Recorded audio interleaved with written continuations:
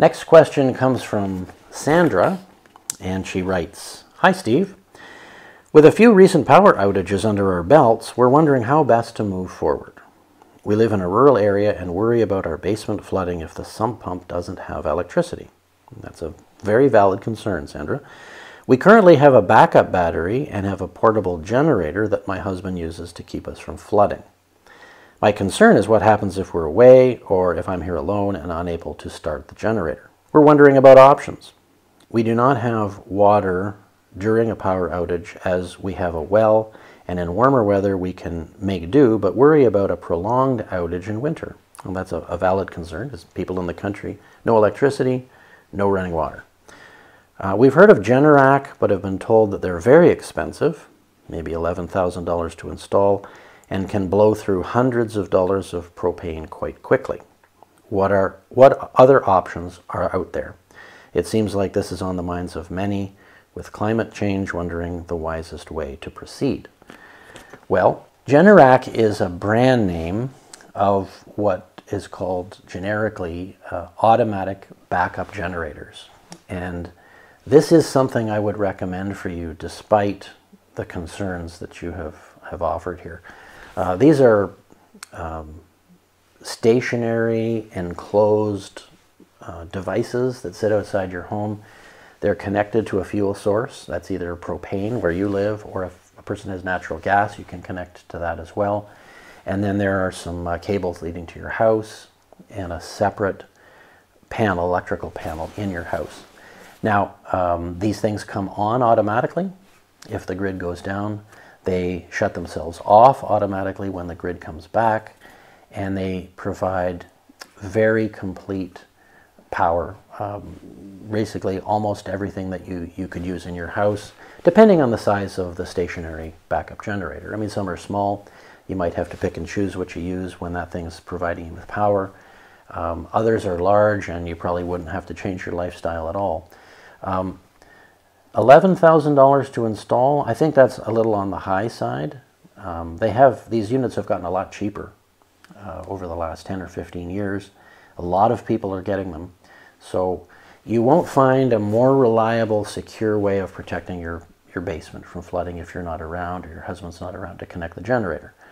As far as operating costs go, operating any generator is going to be much more expensive for a unit of power created compared with the grid.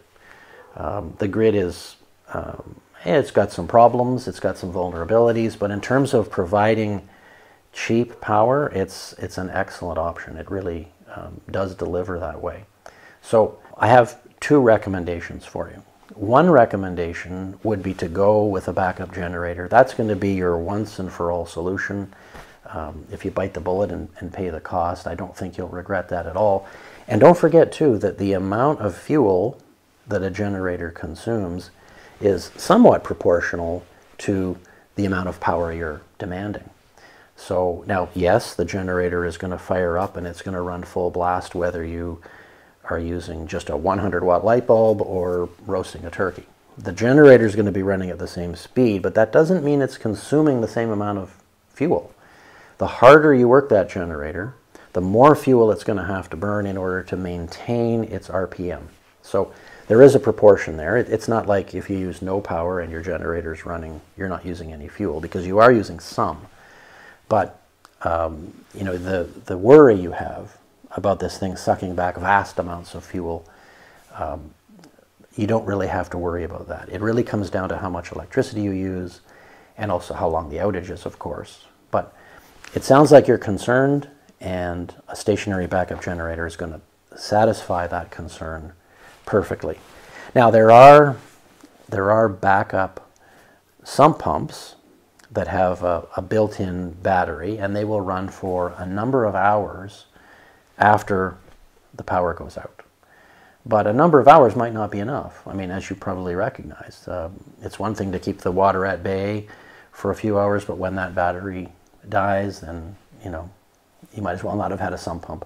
So there are additional backup battery banks that you can use for this sort of thing, and they're becoming more and more common. They're generically called portable power stations, And they're essentially a high output lithium battery in a case with an inverter and other control equipment that allows you to basically just carry AC power around in your hand and to use it wherever you want.